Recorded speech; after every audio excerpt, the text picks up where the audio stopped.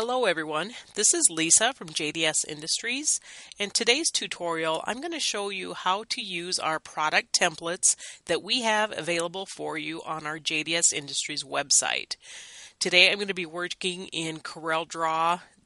This is X7 version or 2017 version, and to get started we're going to go into our Google Chrome and we're going to go to the JDS Industries website and we're going to log in.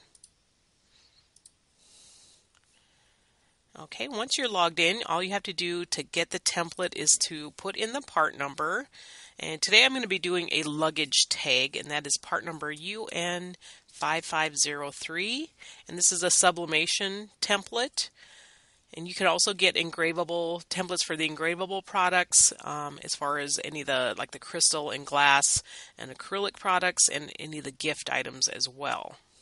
So once you pull up the part number, you can see below the pricing information we have a link for the template if there is one. If there is not a template, then this link will not appear.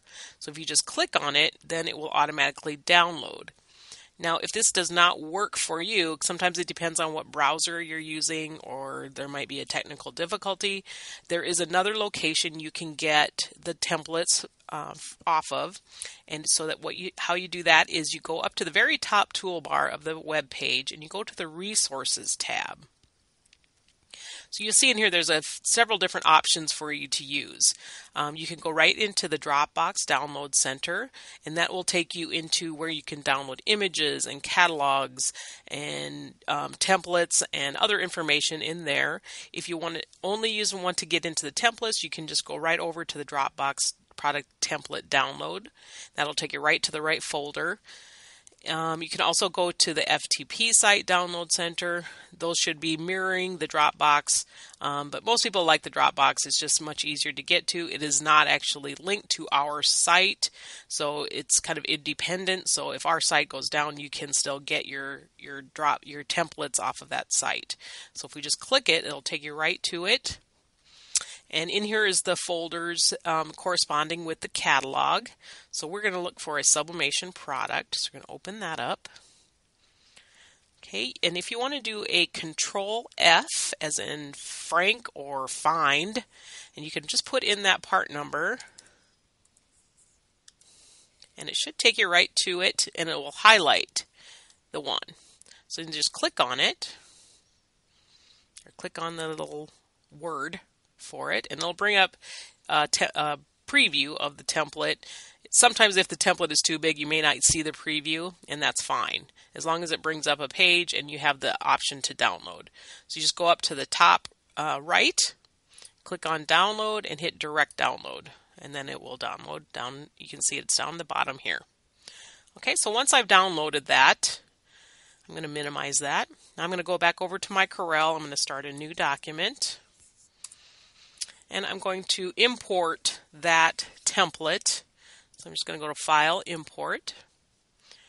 And I'm going to go into my downloads. That's where it's at. You see I've downloaded it several times, and that's fine. Import it, and you want to import it as curves. Just in case if there's any text in that template, then you don't have to worry about having that same font, and you won't have those issues. So you just click and drop it in. Now in this template, it gives you the part number and it tells you what the two lines are for. The black line is the bleed edge, so if you have a background image, you want to take that beyond the sides of the product so that you'll have full coverage. The red line is more of a guideline, so you don't take anybody's face or any text beyond that area so it doesn't get cut off when you're actually sublimating it.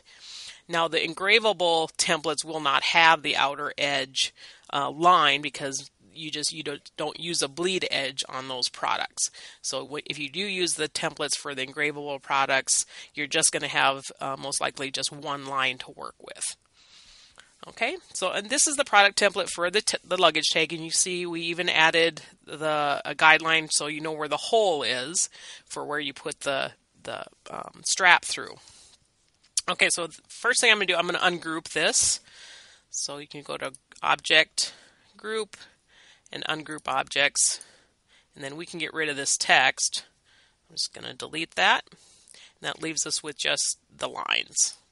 Okay, so now that we have the template in, we're going to import our image that I want to put into that template.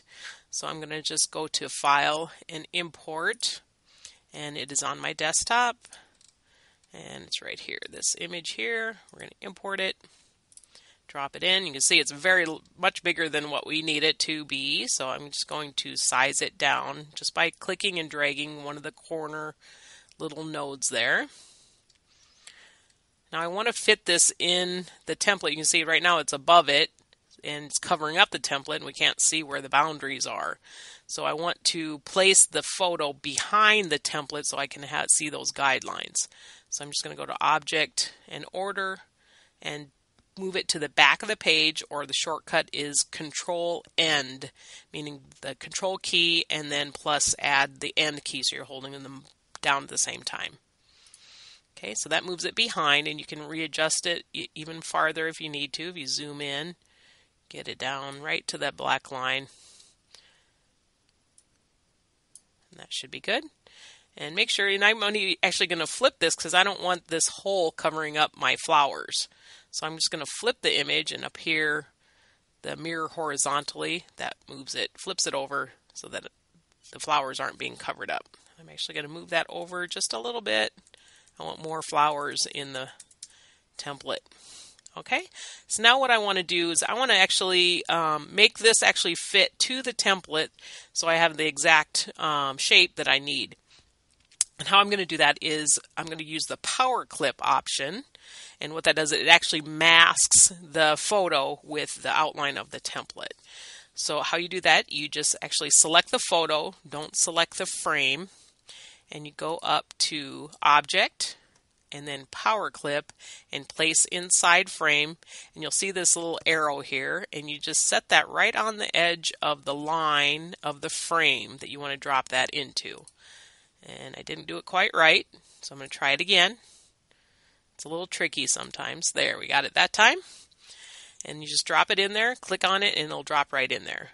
Now once it's in there, you do have some options. If it's not quite where you want it to be, you'll see you get this little menu down below your template and image. And so the first little button here that temporarily takes it out of the power clip. So if you click on that, you'll see it comes out, but the template actually turned blue. And that's just showing you the guideline where it was power clipped into, just so you have an idea of where it was. If you want to move that around, you know where the actual template still is. Okay, so then when you're done editing it, you just click the Stop Editing Contents and it puts it right back in. You can also select the power clip contents, and basically you're just selecting, all it does is it tells you how big that photo is that we put in there. You really can't move it around or anything without editing it. It's just more options. Okay, this third one is to extract the contents, and what that does is that permanently takes it out of the power clip, and then so you can change photos or something like that. You want to completely take it out, it just extracts it right out of there, and you have to start over then. Okay, and then the last one is locks it to the power clip so you can't accidentally take it out. Okay, so once we get that all in, and if you want to add text to it, you could do that at this time.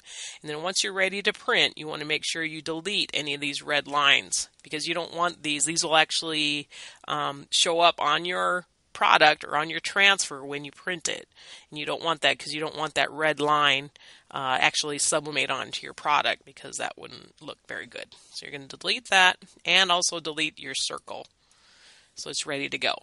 And you could even take that outline off of the edge, and you just do that by going to your top of your swatch list and just right click on the one with the white box with the X in it.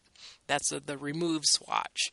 So left click actually removes the fill, which there is no fill on this, and then the right click removes the outline. So we're going to remove that black outline. Okay, so now this is ready to print.